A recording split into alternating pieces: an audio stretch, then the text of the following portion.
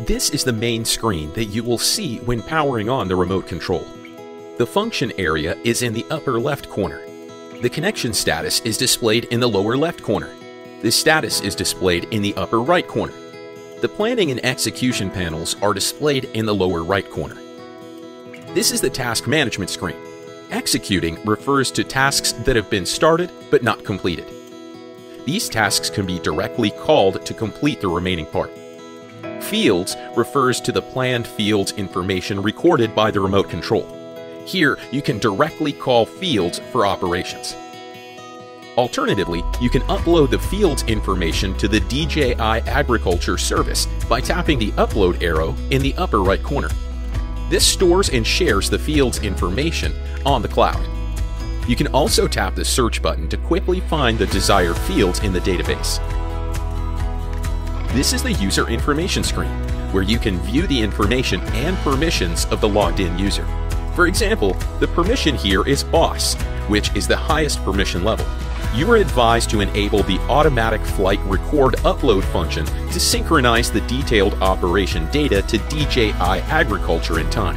This way, you can conveniently manage and play back data. The following are the Agras drone teams.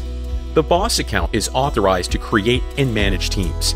When you switch between different teams, note that fields are bound to different teams. This is the device management screen, where you can check the firmware version of the connected device and upgrade the firmware to enjoy the latest functions. Here you can also activate the RTK mobile station, RTK high precision positioning module, charger, and inverter generator.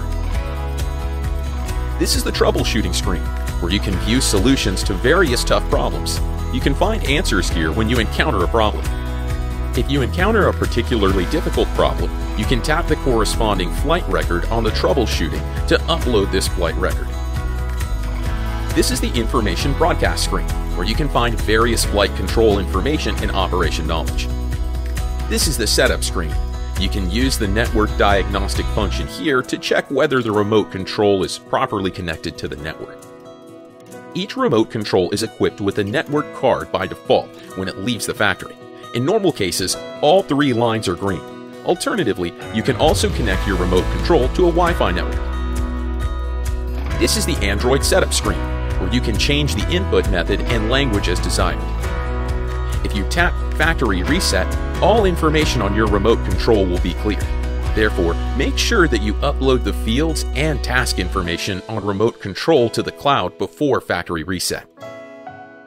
On the All Application screen, you can view the app version, images, and videos of the agriculture drone. The lower right corner displays the planning fields and execution fields. To perform a fully autonomous operation, you will need to plan the fields in advance. The detailed planning method will be explained in the fully autonomous operation video. All manual A to B points and fully autonomous operations must be performed on the execution screen. Detailed explanations for each operation mode will be provided later.